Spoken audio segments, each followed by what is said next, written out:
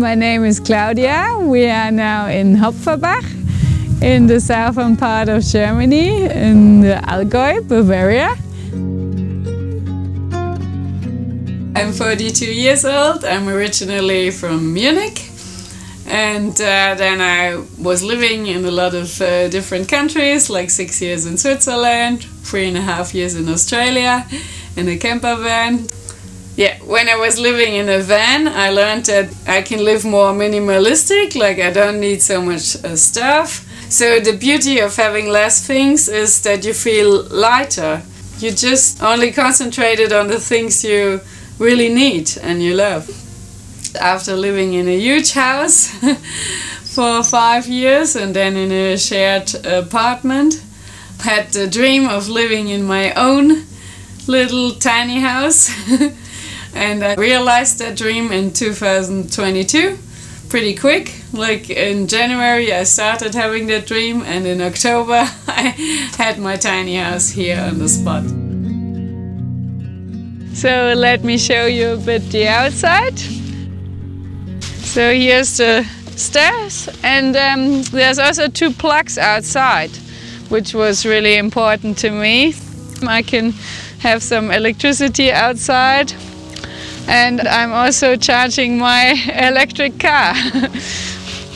As you can see, the roof is quite angled.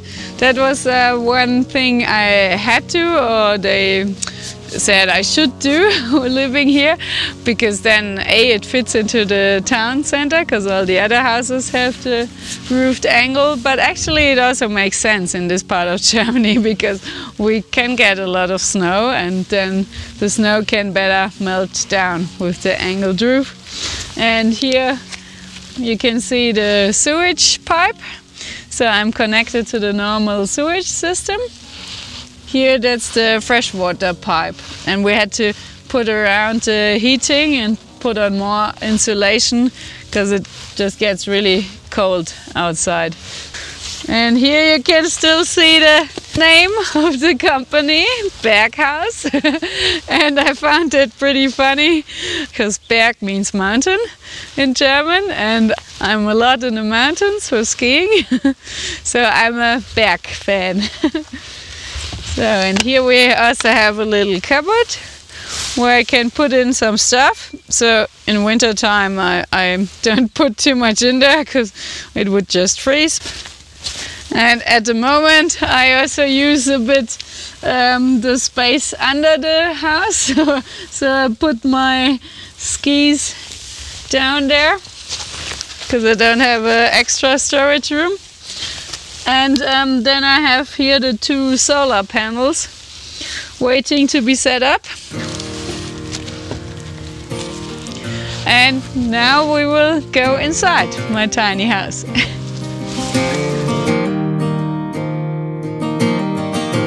Welcome to my tiny house, Cordula Grün.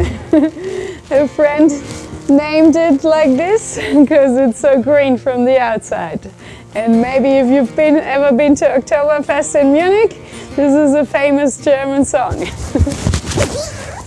So, here I hang up my coats and also the chairs, which is pretty practical.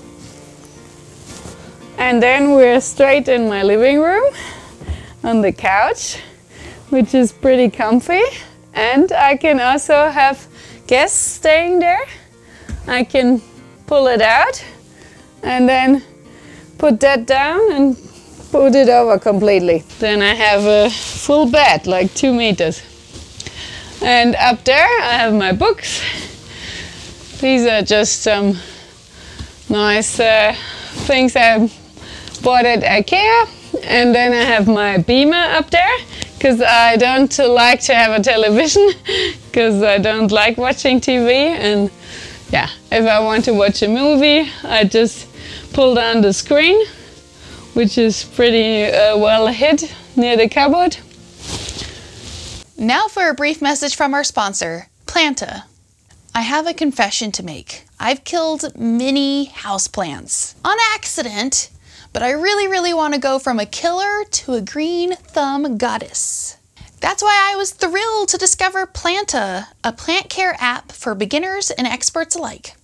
Time management is tough for me, and that's why I love Planta's intelligent care schedule. It notifies me when it's time to water, fertilize, repot my plants, and more. Using their light meter tool and based on your skills, how much time you want to spend on plant love, and your location, Planta will recommend plants for your home. To get started, enter your house plants and answer a few questions. Not sure what kind it is? No problem. Planta can scan a photo to identify your plant. But what if your plants aren't feeling good? Well, Dr. Planta can help figure out what's wrong and set up a treatment plan. Keep your plants alive with Planta. Click the link in the description to get 20% off using our code TINY20. And then here we have my table, also from IKEA, with some nice drawers and two sides which you can easily set up. So if it's just me eating here or watching or doing something on my laptop, I just put up one side, and then if I have more guests, I move the table into the middle and I can set up the other side as well. So then I have 1.50 meter wide table. And then here we have the heating, infrared heating. Everybody always asks me, oh, where do you get the heating from in your house? Because it gets quite cold here in winter time. We had -20 a couple of weeks ago. So wooden oven would have been nice also, but there's just too much action chopping the wood and then putting on the fire. So this is way easier with the infrared heating. And now welcome to my kitchen. I really love cooking. I mainly cook vegan food, as I'm a vegan food nutritionist consultant. So this was really important to me, to still have the normal space for cooking. So this is like in a normal house. The oven has a proper size. The plates up here, that's just 2 for cooking, but I mean, when do you ever need 4 plates? And if I'm alone, it's just too much to handle. For 2 is just fine. And then I mainly use the big pot and just cook up a bigger portion so I can freeze something in, and then I just reheat it. And here I have my spices. That was also important for me, to have that hanging up there, so I don't have everything in the cupboard over there and then I always have to take it out. And here we have the dishwasher, which is also the size of a normal dishwasher. Like, not small at all. And if I cook a lot, I even get that full once a week, for I'm living here alone. And here we have the sink, which is pretty funny because I can move around that. And also the black granite sink is pretty nice. So that back house chose. So I didn't really ask about the sink, but I really like that. And they also put on all these little garbage bins in here for me.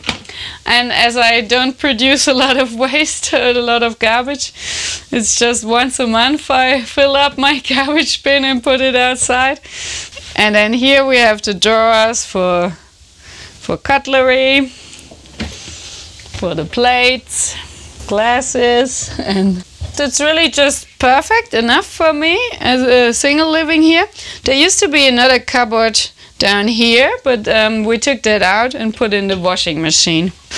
Now up here is the microwave. That's maybe a little bit too big. That could have been smaller, but so here are the clothes which I have to hang up. And then here I have the cupboard for all my food. And that's really a lot of space for someone living here alone.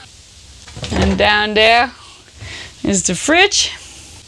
I would definitely give the advice to somebody who wants to live in a tiny house in Germany to first look for the spot to set it up and to do everything with the mayor and everything with the council, that you're really allowed to set it up, how it has to look, and then build it.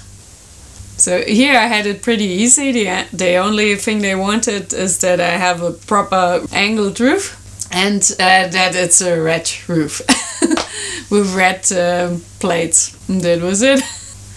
I'm renting the land from a nice couple which is just living on the other side of the road in an old farmhouse. So they kept it for the grandchild, but at the moment the grandchild is just 1 year old. So I sort of have the permission to live here for up to 17 years, which is not too bad. Electricity is not included in renting the spot. The electricity I have to pay, but they paid like setting up everything for the electricity and the water system, which was quite expensive. The ground is like 150 per square meter, so 300 euros a month. In the nearest future, I will get a neighbor, probably, because there's a spot for a second tiny house. I think it would be nice to have somebody here who's also maybe interested in gardening a bit and growing own food, like fruits and vegetables. And then we come into my bathroom. So here we just have the wooden sliding door, because it makes no sense to have a proper door here. And this is a really nice shower. Like a friend whose brother has a tiny house, she said, "Oh, that's quite a huge bathroom." Like her brother, he's got a way smaller bathroom. And it's even a rain shower, so I can have the water coming from the top or here with the normal handle. Yeah. Here we have the sink with a little cupboard underneath. That's also just perfect enough space for me living alone. Here we have the hot water boiler for the hot water. And again, a little IKEA cupboard for some more towels. The toilet is a normal water toilet. It's the same thing in Germany with all the regulations. They prefer you to be connected to the normal sewage system. They don't really like it if you're setting up a compost toilet. But a compost toilet would have taken up more space, so actually this is nice. And here we have another infrared heating plate. This is a bit smaller than in the living room because, of course, I don't need so much warmth in the bathroom. And we come back into that long thing where I can also make yoga. So it's really long enough, just with the width. I have to be a little bit careful. So let me show you the bedroom. So here I have the ladder I take out. I first wanted to have a fixed ladder. That was too expensive and too difficult to build, so I said, okay, just make me the normal ladder. And I have my huge mattress here. So really big space. I think it's 2.20 meters by 2.50 meters. So it's quite big. It's on top of the bathroom, and then I also have 2 windows here. So I guess in summertime I have to leave them open at night. I don't know yet how hot it gets, but in winter time I close them. And here I have space for more clothes. So that's again boxes from IKEA. So I have enough space up here to sit normally. If you're 1.80 meters or 2 meters, then it would get a bit tricky, but I'm also not too tall, so that works out fine. And I also found that pretty funny that here they made again the green color from the outside.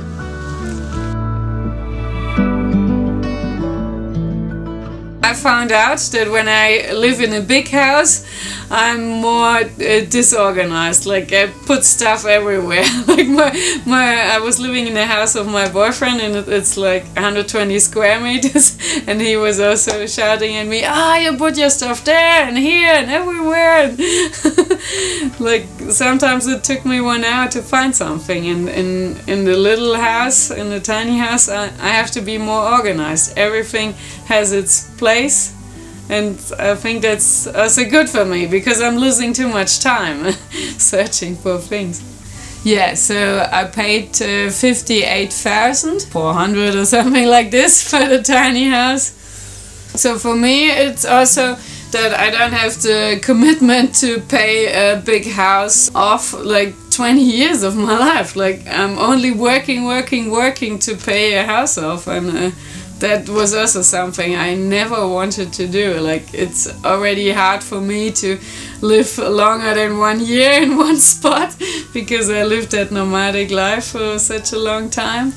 But then being bound to a house for 20-30 years and just working for that was just not an option for me. So this is something, a tiny house, you can easily pay off in 5 years.